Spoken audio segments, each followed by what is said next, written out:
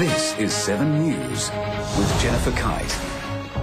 Good evening. It's been a dramatic start to the duck hunting season with a protester shot in the face. The incident near Donald has fuelled tensions between those who love the sport and opponents who want it banned. Bloodied and dismayed.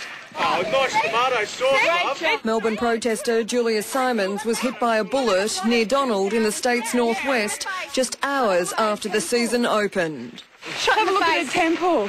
Pellet wounds to her face and hands serious. As long as she's okay. In the first protester shooting in 25 years. Apparently the shooter was firing low on the water at a bird and swung the gun around and Julia got hit. As the duck tally began. Shooters say protesters blatantly flaunt safety regulations. And entered the water before 10 a.m. Now, this is putting people in front of firearms, they're putting themselves at risk. Later, a 58-year-old hunter was flown to the Royal Melbourne Hospital after his gun blew up in his hand at Kahuna.